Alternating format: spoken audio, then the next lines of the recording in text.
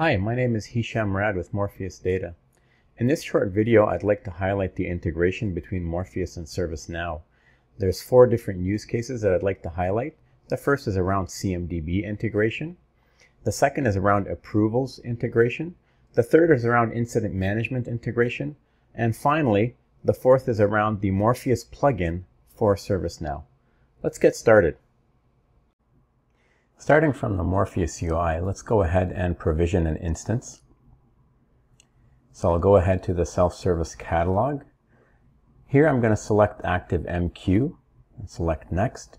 I'm going to switch to the ServiceNow group in order to deploy to that group. I'm going to define some of the configuration requirements here. You see I changed from a container to a virtual machine. I'm defining the network, providing an admin username and password. And I'm going to go ahead and click Next and then complete this provisioning. Now, a couple of things I want to highlight here. First of all is the approval request. So here I can see the request number. I'll switch over to ServiceNow and I'll do a quick search on that request number.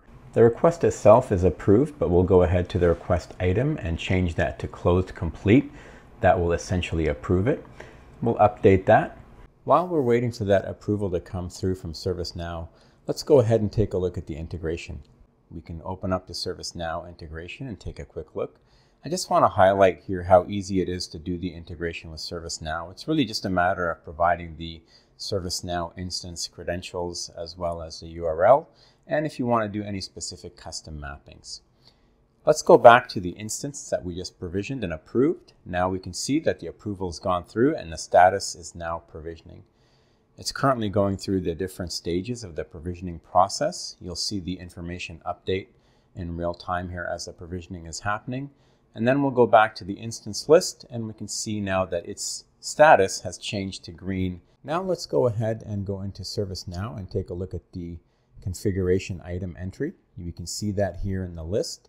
We'll go ahead and select it and we can see the CI information. To show the incident management integration, what I'd like to do here is simulate breaking this application. So I'm actually going into the health of the application and it has a website on it. And to simulate breaking it, essentially what I'm going to do here is change the port by simply adding a 0 at the end. So now it's actually checking on the wrong port. As a result, this will shortly here change its status and the status will go to unhealthy and you can see it indicated by an error. This will now create an incident in Morpheus. So let's go to monitoring incidents. We can now see that we have an incident that's now currently opened in Morpheus. This will also trigger an incident to open in ServiceNow. So switching to ServiceNow and going to incidents, I'll filter on all the incidents, and at the very top here I can see there's an incident on that specific instance that we just created. Going into the details of that instance, I can also see some additional activities in there as well. Now let's go back and correct that issue. So we're going to fix it by putting the port back to what it used to be. So we're going to correct that and we'll give that a few seconds here. It'll go back and do its checking. And then the health of that instance will eventually change back from an error to informational and eventually will go completely green. But now what happens is if I go to the incident in Morpheus, we'll see that that incident has now closed.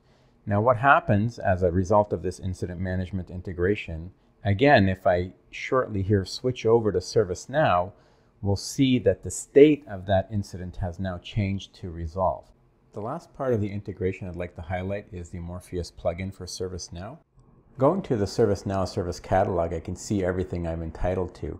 I've selected a blueprint and I'm going to go in and provide an application name and go ahead and order that specific application.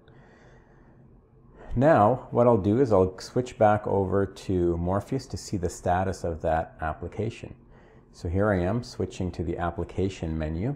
And I can see the application with a status of yellow indicating that it's waiting for approval. I go into the application and I can see it has multiple instances and I can see the request number. I'll grab that request number and head over to ServiceNow to approve that. I'll go to ServiceNow, I'll go to My Requests. I'll go ahead and do a search on that specific request number to open that up. And now I can go to the request item number, open that up, and approve it by changing it from open to closed complete. Now what will happen is that application will switch in Morpheus from a waiting for approval state to a provision state. And I can see the icons here are now blue, indicating that the application is provisioning. I'll switch back to the application specific view, and I'll see the applications that I have in my list, and I can see that my application is blue and now turned into green, indicating it's now up and running. To summarize, we showed the approval integration by requesting services and applications in Morpheus and or ServiceNow and approving them in ServiceNow. We also showed the CMDB integration by highlighting the CI records that are created and modified in ServiceNow. We also showed the incident management integration by showing how incidents get opened and then resolved in ServiceNow. And lastly, we showed the Morpheus plugin for ServiceNow, which allows us to share Morpheus instances and applications right into the ServiceNow service catalog for ServiceNow users to provision directly from there. Thank you and have a great day.